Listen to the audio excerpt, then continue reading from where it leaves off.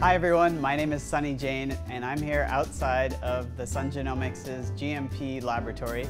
Today I'm going to talk to you about my favorite microbe of the gut.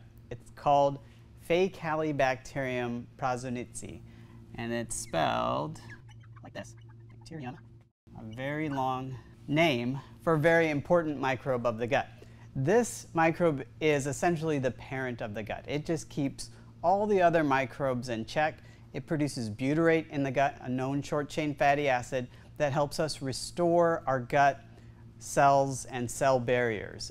This type of short-chain fatty acid called butyrate will produce a process by which the tight junctions on the epithelial cell layer of your intestinal system stay intact. Because if those tight junctions become loose or begin to be separated, this is what we call leaky gut, where there's a sieve and material from inside our gut system can now leak outside our gut system. So Faecalibacterium prausnitzii is kind of like glue, bringing that stuff back together, maintaining those tight junctions, also just making sure that the rest of the microbes are playing nicely with one another. So having high levels of Faecalibacterium is really beneficial for your gut system.